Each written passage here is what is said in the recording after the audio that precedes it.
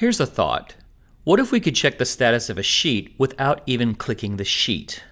And what I mean by that is, what if we could use a color code to indicate the status of a sheet? In this case, if Fred's sales are good, his sheet tab is green, but if Jane's sales are poor, her sheet tab is red.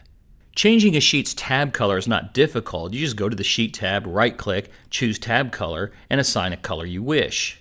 The problem is this is not dynamic, it's static. Looking at the Fred sales sheet, if Fred has met or exceeded his target, I'd like his sheet tab to be green. But in the case of Jane, Jane has yet to meet her target, so her sheet tab needs to be red.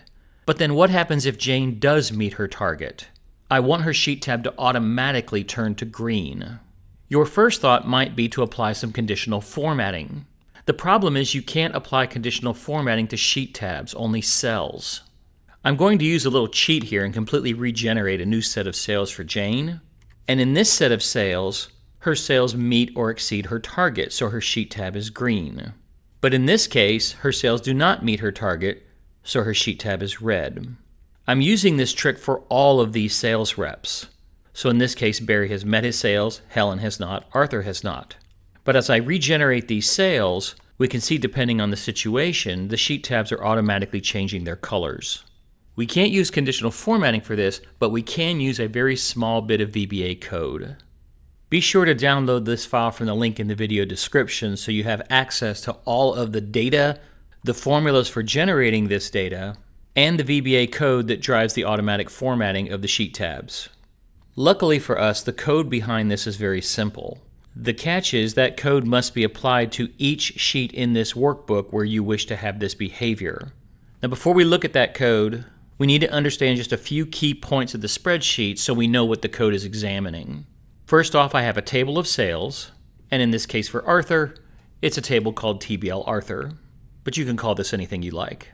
In cell D1, I'm summing up the sale amount column of the TBL Arthur table. In cell H1, I have a defined target for Arthur. And then finally in K1, I'm just taking Arthur's sales and deducting the target. That way, if Arthur has not met his target, the difference is a negative value. But if Arthur does meet his target or exceeds it, the difference is a positive value. So if I see anything that's less than 0, I know that Arthur has not met his target. Now let's look at the code.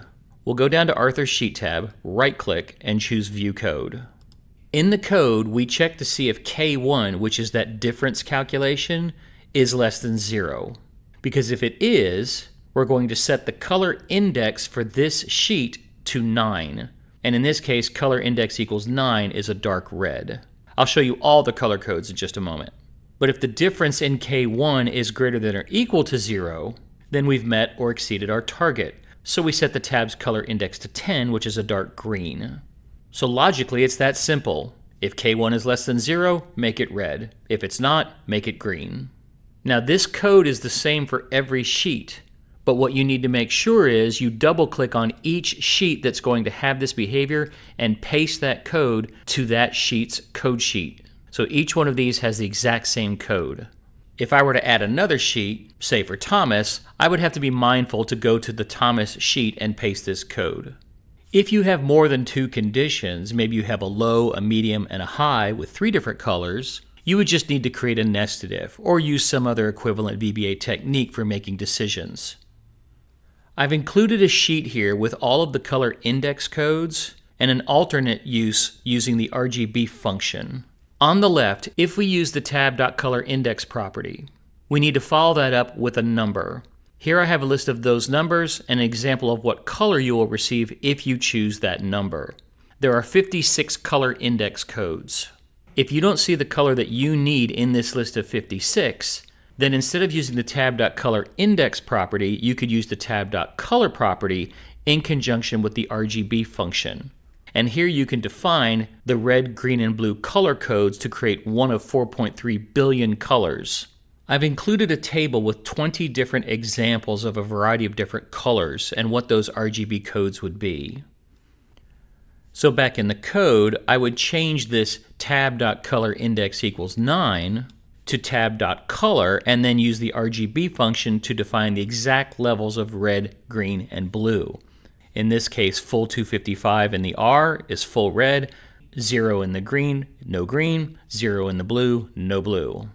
If I wanted to do the same thing for the green, I'll change that from tab.color_index equals 10 to tab.color equals RGB, and I'll use no red, a little over half of the green, and then a bit of blue. So I've done that for the Arthur sales sheet. So now back on Arthur, Arthur has met his target, he gets this shade of green.